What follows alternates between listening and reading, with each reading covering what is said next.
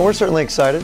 We have 7 new players and we have 6 returners. So right now we're just trying to get everyone to mix and match and practice and trying to learn names and figure out what kids can do. But we're excited about the whole progress that we've had with our 8 practices in, so we'll see.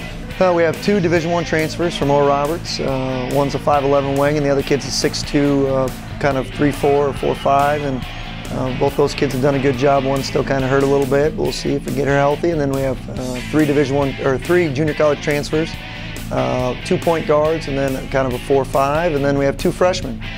So we have seven new kids to match the 6 returners that we have, and all 6 of those kids that are coming back have certainly stepped on the floor and made an impact here. You know, our number 1 returner would be Alexis Williams. She's a 3-year starter, and Alexis is a very good player. I think she's going to break 1,000 points somewhere early in the season, and so that'll be good for her. And then Jordan Kauk and Charnay Hoosier, the other 2 seniors.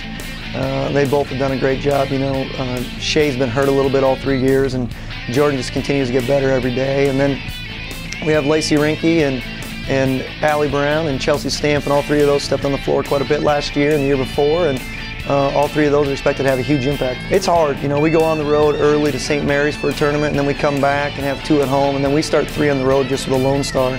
And our league is so tough, and to travel, we go to Kingsville and go to Incarnate Word, and I believe we go to West Texas. We have 3 long trips to start it out, and those 3 games will matter a lot. Yeah, you know, we lost Sybil and Nicole and Julie, and 3 kids that were very, very impactful, there's no doubt. But we believe that a team wins championships, and we believe that if you work hard together, it doesn't matter the size of the fingers, but the size of the fist, and we're going to get after it. I believe this group is as talented as we've ever had, as deep as we've ever had, and you know, it's been a joy to coach them. So I'm excited to compete with them, and we'll see where we go.